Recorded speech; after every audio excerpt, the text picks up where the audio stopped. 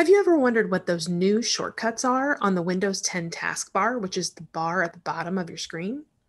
There are several tools built into Windows 10 and that show up on the taskbar that can save you a lot of time and help you focus. We'll talk about one of those, the Task View, today on Tuesday Tech Training.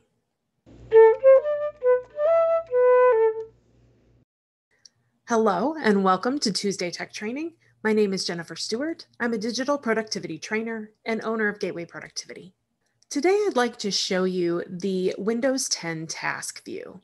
This is a great tool that allows you to better focus on the things you have going on. There are a couple different elements that I'll show you.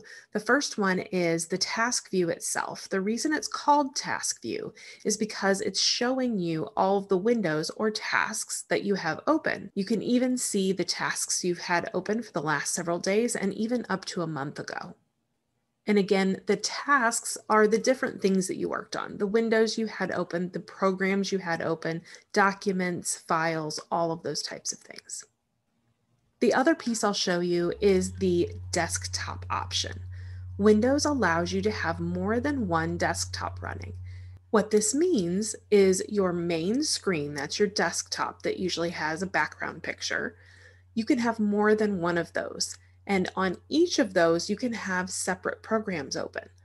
This would allow you to have very split focus.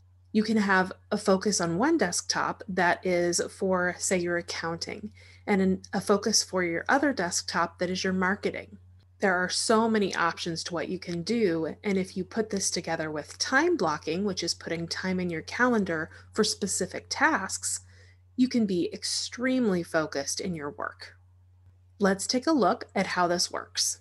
We'll start our demo from the desktop. Now you can see my desktop is clean, and I did that just so we can focus on what we need to, but your desktop may have several things on it, and there's nothing wrong with that.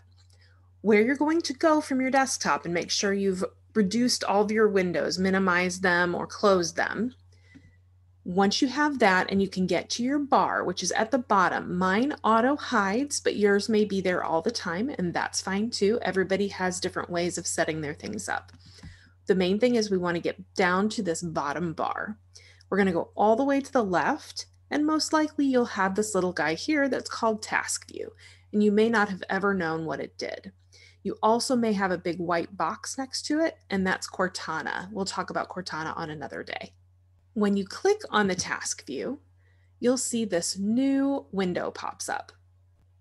What this is showing you is all of the windows or tasks, if you want to call them that. These are all the tasks that you have open, all the things you're working on. You can see I have YouTube open. That's because I'm creating a video right now. I have Zoom open, also creating a video. Calculator, PowerPoint, you can see all of the windows that you have open. It makes it a little easier to get from one window to another.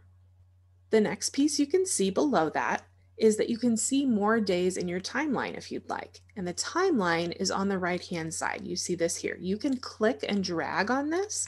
So if I click on the bubble, you can see it turns color to know that you clicked on it. And then I'm going to hold down the mouse and I'm going to drag it down. And you can see all of the things that I've had open in the last several days. If I choose to click on any of the boxes that I see, it will open the window or the document or the picture that I have clicked on. Now that we've seen the timeline, you can see how it could be helpful to you to click yes to this question here about seeing more days in the timeline. If you're someone who could greatly benefit from getting to a document that you know you opened 10 days ago, you might want to click on this, and then it will open up 30 days worth of documents or windows that you have opened. The other amazing time saver that I want to show you in the task view is this little option in the upper left corner that says New Desktop. It seems very unassuming, but it's very powerful.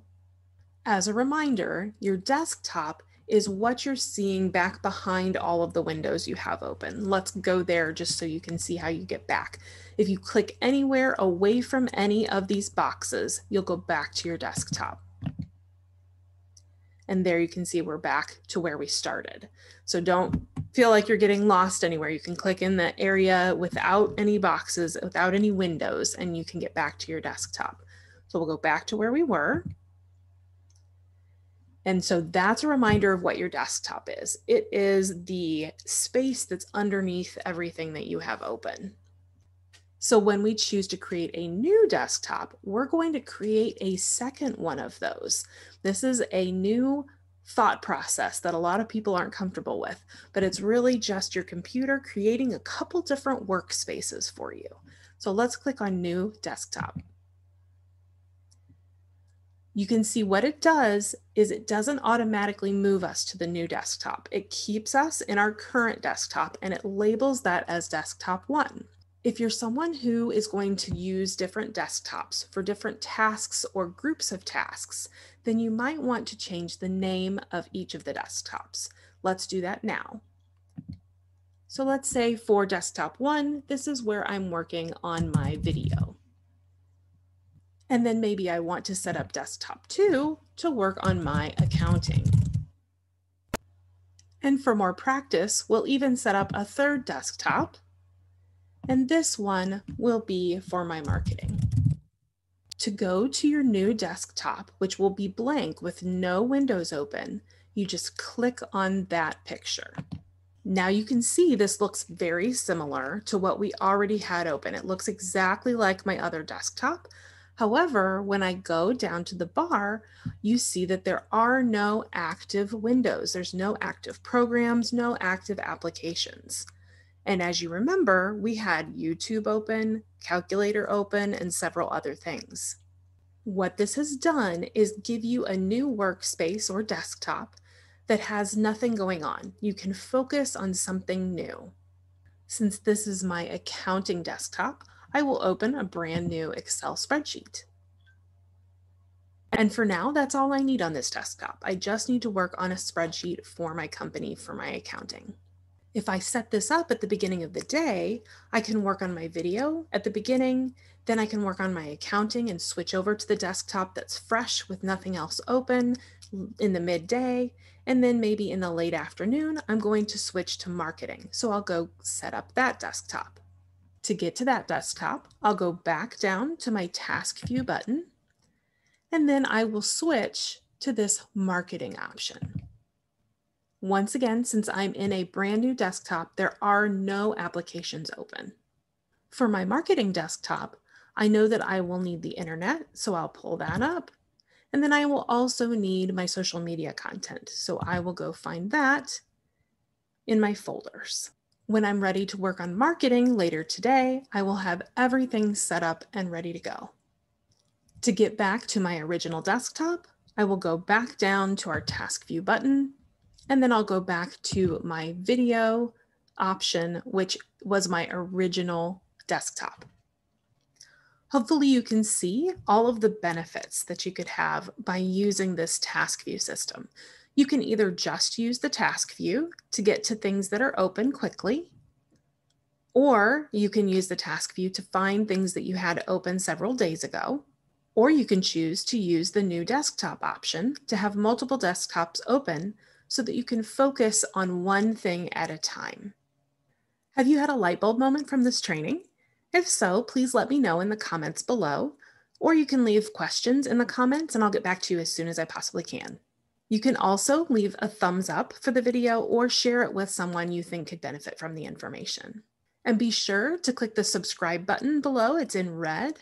Once you click on it, then you'll see a bell icon. What that does is give you immediate updates when new videos are posted. Thank you for joining me, and I'll see you next time.